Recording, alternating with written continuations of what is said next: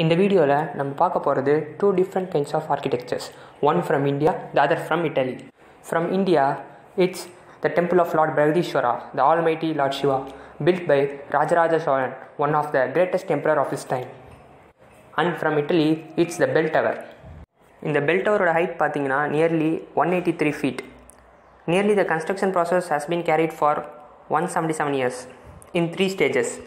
By 14th century, இந்த construction ரொம்ப ஒரு worst கண்டிஷனுக்கு வந்தது. And there was a tilt of, அதாவது inclination of 5.5 degrees. By 2001, the tilt was reduced to 3.3 degrees by the use of modern technology. But we have an Indian architecture, Lord Brihadeshwara temple, has a height of 216 feet, was just constructed in 12 years. This architecture has nearly completed 1000 years. Historians, researchers and archaeologists இந்த டெம்பிளை ஒரு alien architecture அப்படின்னு சொல்கிறாங்க. How is this possible அப்படின்னு இதை ஆச்சரியமாக பார்க்குறாங்க. Is this man-made or something else அப்படின்னு சொல்கிறாங்க. ஆக்சுவலாக இந்த ஆர்கிடெக்ட், அதாவது Lord Brihadeeswara temple, was just a tribute to Lord Siva, the பிலவ்ட் God of king த ராஜராஜா.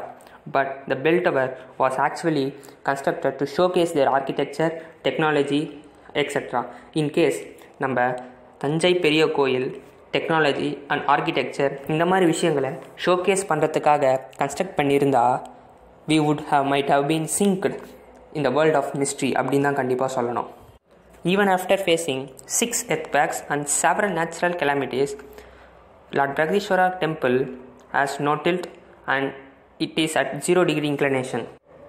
இதை ஒரு ஆர்டினரி ஆர்கிடெக்சர் அப்படின்னு கண்டிப்பாக சொல்லவே முடியாது. கண்டிப்பாக ஒரு எக்ஸ்ட்ராடினரி ஆர்கிடெக்டர் அப்படின்னு தான் சொல்ல முடியும்.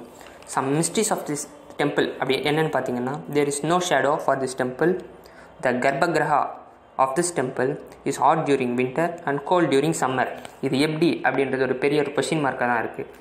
த டெம்பிள் கேப் அப்படின்னு சொல்லப்படக்கூடிய விமானம், அதோட வெயிட் பார்த்தீங்கன்னா நியர்லி 81 tons. எப்படி அதை அவ்வளோ ஹைட்டுக்கு மேலே கொண்டு போய் வச்சாங்க அப்படின்றது ஒரு கிரேட் மிஸ்ட்ரியாக தான் இருக்குது. Many subways connecting other places, இப்படி பல மிஸ்ட்ரிகள் இந்த கோயிலில் நிறைய தான் இருக்குது.